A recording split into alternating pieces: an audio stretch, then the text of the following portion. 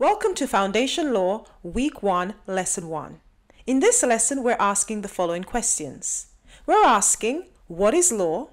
Who makes law under the English legal system? And what do we mean by public and private law?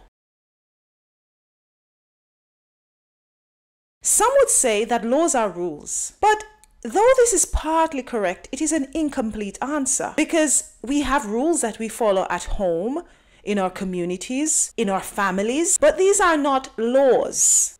They are not laws because they are rules made by perhaps family members or community leaders, but they haven't been made by a governmental institution. You see, laws are rules that are usually made by a governmental institution.